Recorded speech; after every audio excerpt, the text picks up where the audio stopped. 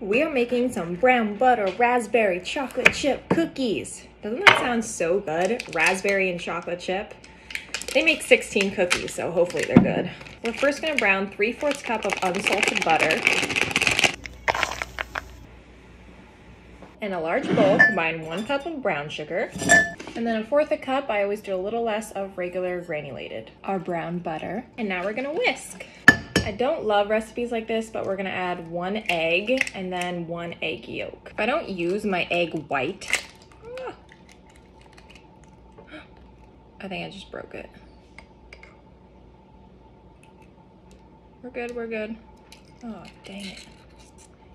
Oh, whatever. I just broke it severely.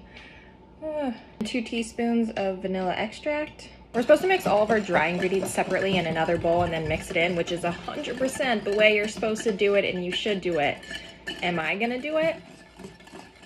2 cups of flour, 3/4 teaspoon of baking soda, 1/2 teaspoon of salt. We'll just mix the dry ingredients right on top here. Okay.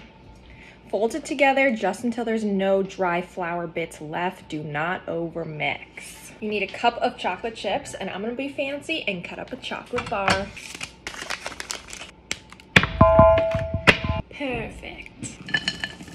Gently fold them in. These feel fancy. The recipe calls for 1/2 cup of frozen raspberries. I only had fresh, so I popped these guys in the freezer for the duration of this recipe, and we'll see how messy it gets. Be very gentle. This makes 16 cookies. It's about 2 tablespoons per cookie. Bake for 11 minutes. I forgot to put finishing salt, so make sure you add that. The hardest part is waiting. It's scrumptious. And then we have our savory baking snack.